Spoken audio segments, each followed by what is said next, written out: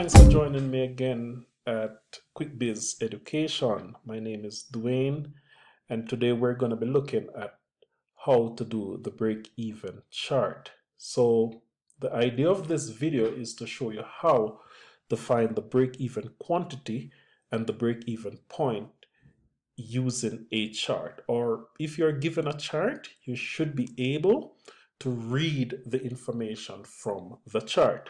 So I've organized some things here for us to make it be easy for us to understand. And we're going to be taking information from a little table that I have here on the board. Now, if you observe on the table, you'll see units of output, you'll see sales revenue, fixed cost, variable cost, total cost, and also the profit.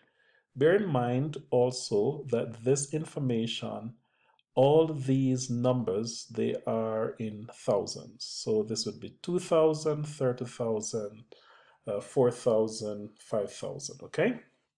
Now, when we're doing the break-even chart, it's like we're making graphs, okay? So you know you're gonna need a grid. So I'm using this background that will help us to create a chart that is neatly done. Okay, so you're going to need your axes, you're going to need your y-axis, which is the vertical line, and you're going to need your x-axis, which is the horizontal one. I've gone ahead and I've placed the information on the y-axis for revenue and also for units of output, or the quantity, which is on the x. So observe here that what you're doing is basically you're comparing your units of output with your revenue or your cost. That's basically what you're doing. So let's go ahead now, and we're going to take these lines because we want to put in the total cost line, the total revenue line, and the fixed cost line, that we can identify the break-even point and the break-even quantity. So we're going to be comparing the units with the cost. Okay, so if we're going to be taking the total cost line, the first information that we want to find is total cost, which we can see here. Okay, so we're going to be comparing the units of output with the total cost. So if we haven't made any units, but we're still paying for rent, which, just an example, still paying rent, which would be a fixed cost, then our total cost would be 50. So we could say 0 to 50. And I'm going to put a 50 right here, right? I'm going to say it is about right there. We'll say that will 50.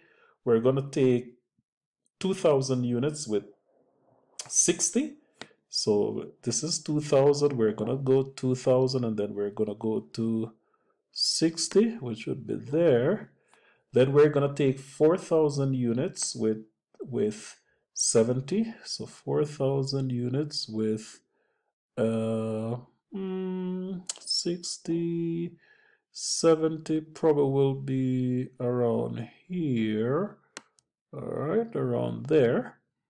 We're taking 5,000 units with 75. So we say 5,000 would be here with 75, which would be around, all right, 75 here.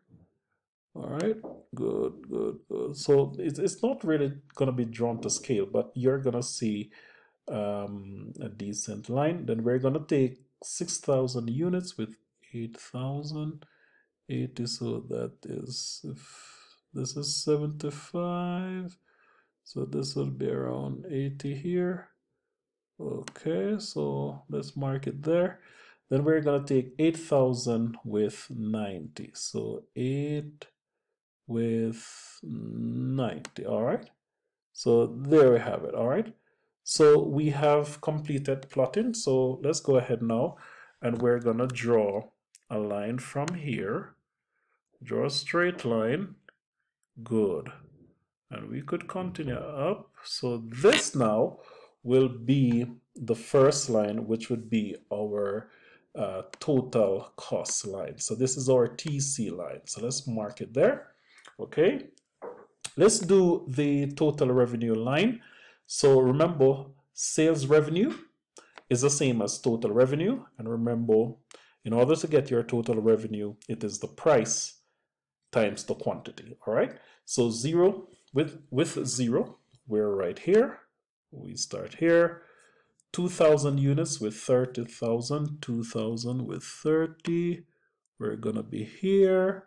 4,000 units with 60,000. We're gonna be here. So we're just plotting, doing it from scratch, that you can have a very good idea of how to do it and how the lines are. When you see a graph, you know exactly what you're doing. Okay, that's why we're doing this.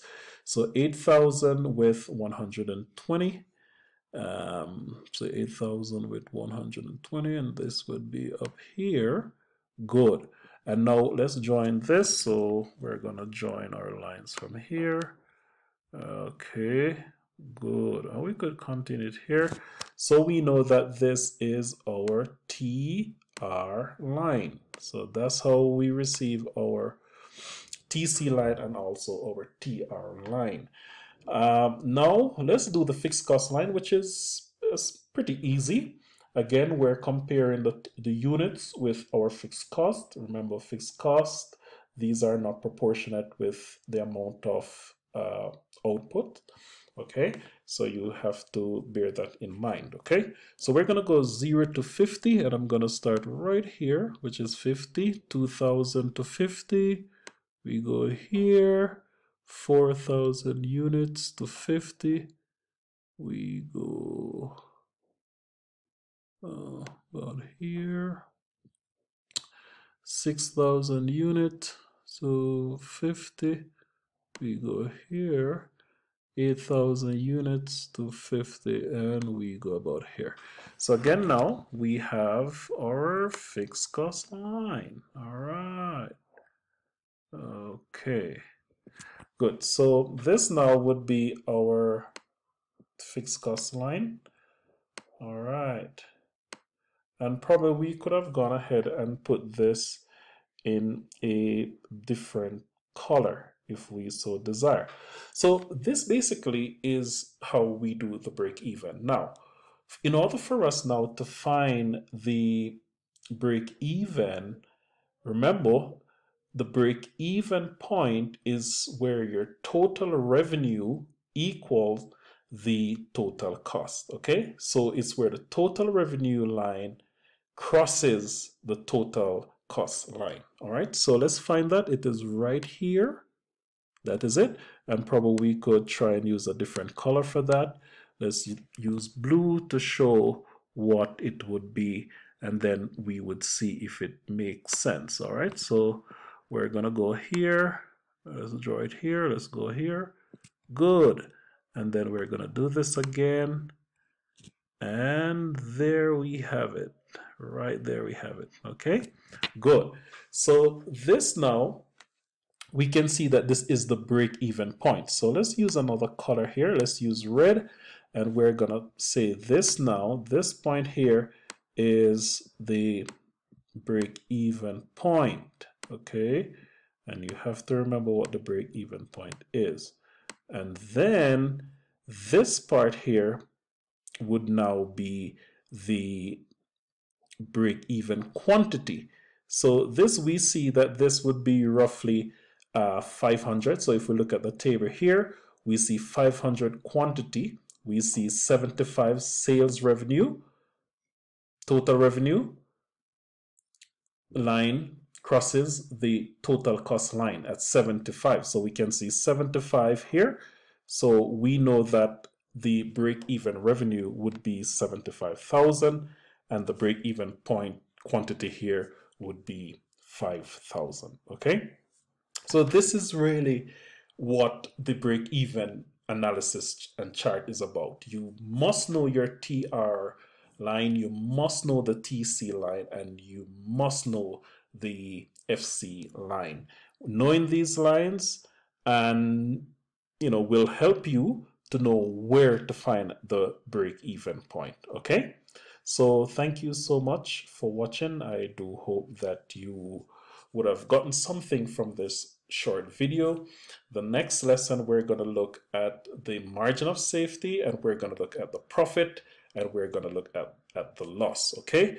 And even before we go above here, this now would be basically the profit, all right? This amount would be profit, and the amount below will be a loss. So we could probably just put that quickly in here. So we could say this now would be our profit.